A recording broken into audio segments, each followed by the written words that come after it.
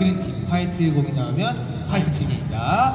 자, 먼저 그러면 누가 먼저? 태용씨, 누가 먼저? 도영씨부터 차례대로 할까요? 저부터 할까요? 예, 그러면 그린을 보면 일로 오시면 되고, 이제 화이트를 보면 저쪽으로 가시면 돼요. 자, 뭘 먹을까요? 뭘 먹어?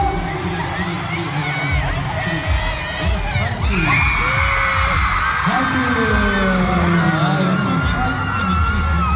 네, 그린, 화이트. 나 안 봤어. 아, 정우야! 도영이님, 아니구나. 정우. 아우! 그래, 야.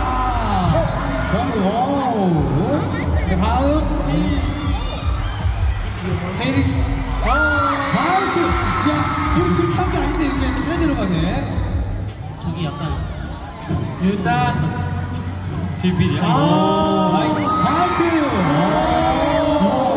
야, 여기 해찬이만 있으면 안 돼. 자, 태용 씨.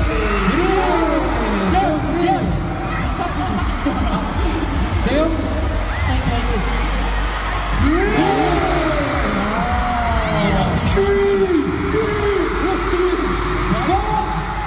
여기가 드림팀 더보다. 제발 그래! 그러지, 왜 그러니까, 있다고?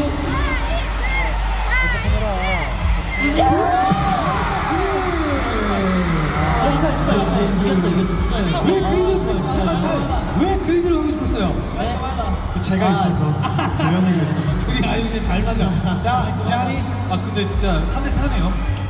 자, 4대4예요.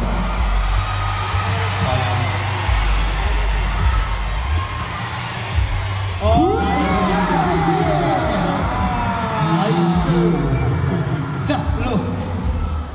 나이스. 됩니다.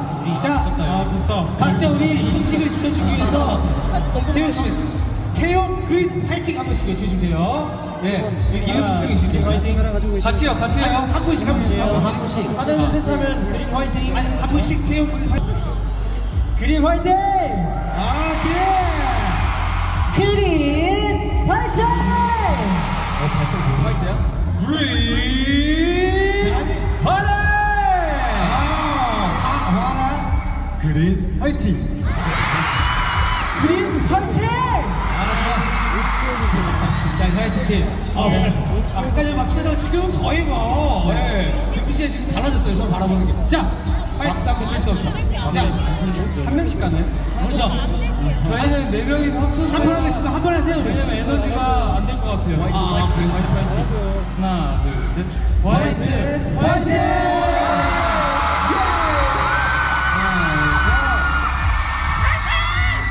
힘을 내는 거예요. 오케이. 누가 하시겠습니까? 여긴 누가 하시겠습니까? 유타? 유타. 화이트는 유타. 나 유타는 무섭단 말이야. 유타가 무섭단 말이야. 우리 정우. 그럼 제가 할게요. 그린 태용. 유타면 의지가 생기는군. 자, 그러면 게임을 시작하겠습니다. 뭐 팀장님이 또 막상 크게 뭐 역할을 하는 건 없는데 결정권만 있으면 돼요. 이 게임 누가 먼저 뭐 했으면 좋겠다. 그런 결정권만 있는 거예요. 알겠습니다.